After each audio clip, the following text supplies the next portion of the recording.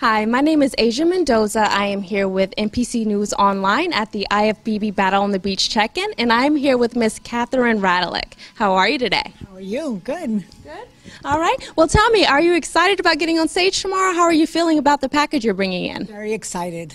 Very excited. Well, what's the difference between the last time you competed was the Fort Lauderdale Cup, right? How did you do there? I got third. Okay. And how do you feel about that? Oh, I was so happy. Very, very excited. Okay. Well, what was the difference between now and what you were doing before? Did you do anything differently to bring in a better product, or what have you done differently? There was areas in my body that I felt needed focus, so I targeted those areas and just did a lot of isolation for glutes and hamstrings that I thought I needed to do, which I wasn't doing before. I was working it, but not as hard or as intense. Okay. Well, that's awesome.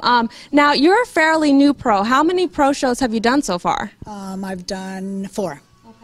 Four? That's very good. You just got your pro card last month, or last year, right? Okay. Now, what are your goals as a competitor? Are you just striving to be your best, or are you trying to get to the Olympia stage? Well, I strive every day to be my best, but I'm definitely trying. My dream is to try to make it to the Olympia, so that's what I'm trying to do this year. Okay.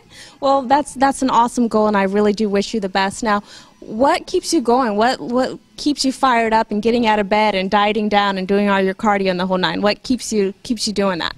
Well, you know, I have intense passion for everything that I do. When I set goals and I give myself 100%, I get driven and I just have a lot of passion. So that wakes me up in the morning and I'm ready to go.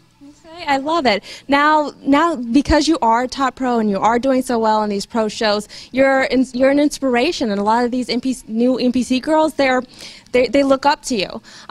What is one thing that you would tell them, you know, just to get them on their way, their first time to the stage? I would say not to lose focus, be driven, have dedication, commitment. It's really the things that you need to succeed. Once you have those and you just put them to work, you will get there. So never give up.